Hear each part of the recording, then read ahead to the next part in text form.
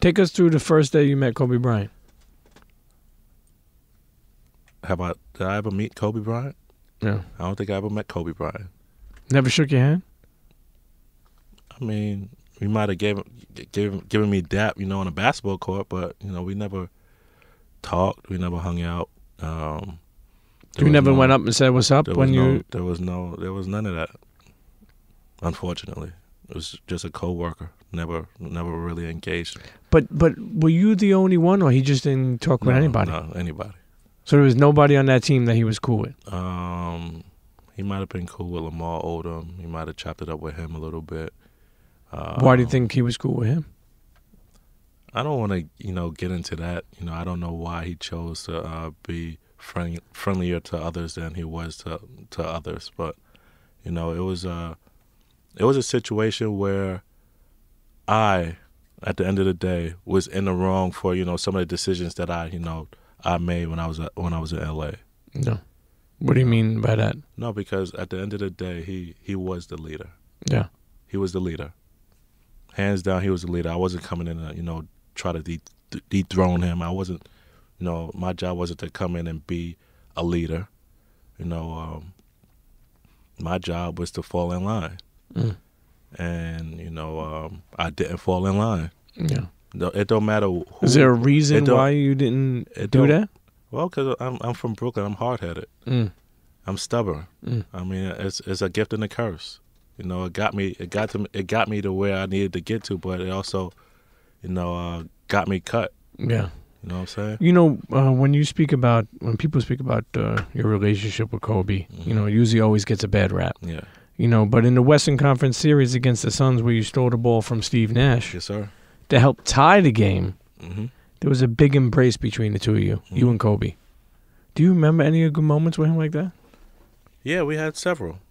And what a lot of people don't understand is me and Kobe really never had a falling out when I was in LA.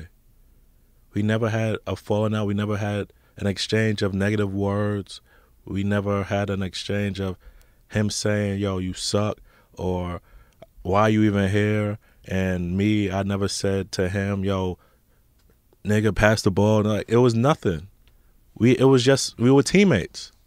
When you did see him talk to me on the court, it was, yo, I'm going to do this. I'm going to do that. Look for me here. Or, when you do this, try to do that. Like it was all basketball it was a basketball relationship. When we stepped on the court, we both wore the Laker jersey. So we both had the same agenda. To try Teammates. Yeah. But, outside of the court, we just never, he went his way, I went mine. And it was never any bad animosity. I remember you told me a long time ago that organization catered to him like you never seen before, meaning. I mean, I might have been at a line for saying that. Yeah. No, I'm not trying to say. No, I might have been. Yeah. No, I might have been, immature in some of the things that I said, in previous interviews about, my relationship with Kobe and the organization and things like that. But, like you said, I'm from Brooklyn and I keep it real. I speak my mind. I don't hold my tongue. And do I regret some of the stuff I said? No. Will I repeat some of the stuff I said? No. But I don't regret it. I mean, at the end of the day, I was honest with my feelings. I was true to myself. And I will never try to, sit here and say that I want to retract a statement because I said what was on my heart. Yeah. You ever run into him again? No.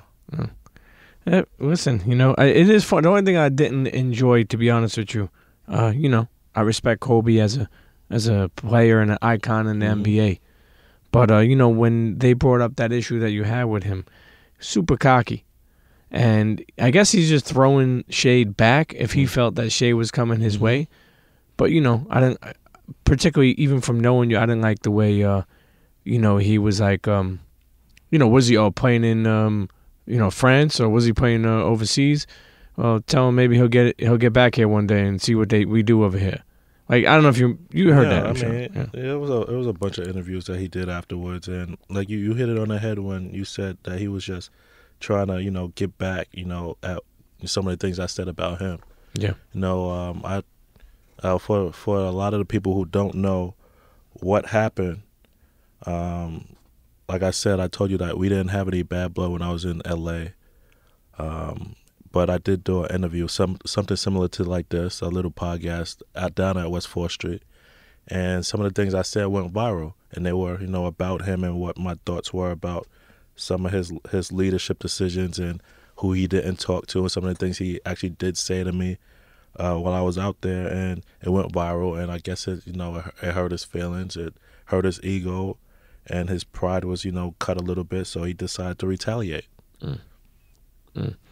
Listen, you played under Phil Jackson, the good Phil Jackson. As a Knick fan, Yeah. I don't even fucking like saying his name anymore. Man. But you played under Phil Jackson, Yes, sir. which they call obviously the Zen Master. The Zen Master. Let me ask you, what odd things would he do in practice No, funny story. or games? I don't have any odd things that he would do, because I didn't find anything Odd that he did. Yeah, but the funniest thing in the world to me was when I was playing in L.A. This was the time where he was having back issues, and he just got finished having back surgery, and he needed his high chair to sit on the sideline. But he, it was uncomfortable for him to walk. So I don't know if you remember back, what do they call them? Those big scooters they had before the hoverboards. They had like the big wheels. You stand on it and you kind of lean forward. Yeah, like that mall cop dude. I forgot, Yeah. What are they? Forgot what they call it. What are those called? I don't even know. Well, they had Segways. There you go. Okay. Just imagine, Phil Jackson's about 6'8", 6'9".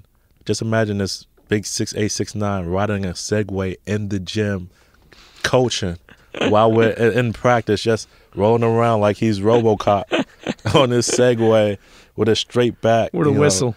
Listen, we running up and down the court, fast break. He's rolling on the sideline. It was the craziest, scene. Just picture it. Just try to picture you on a basketball court, and this 6'10" guy now is on a Segway just rolling in the gym. What are some things that he's said to you over that time there that stuck with you? No, he's a real mellow kind of guy. He never really had a lot to say because he's not a teacher. He's a motivator. He didn't, he wasn't overly coaching coach, but he allowed his players to play, and that's what makes him great, because he allows his players to play. It's a comfortable environment. You go out there and play your game, play through your mistakes, not get subbed out because you made a mistake like some coaches. He was big on not embarrassing you as a player, and he said that I'm not here to try to embarrass you as a player.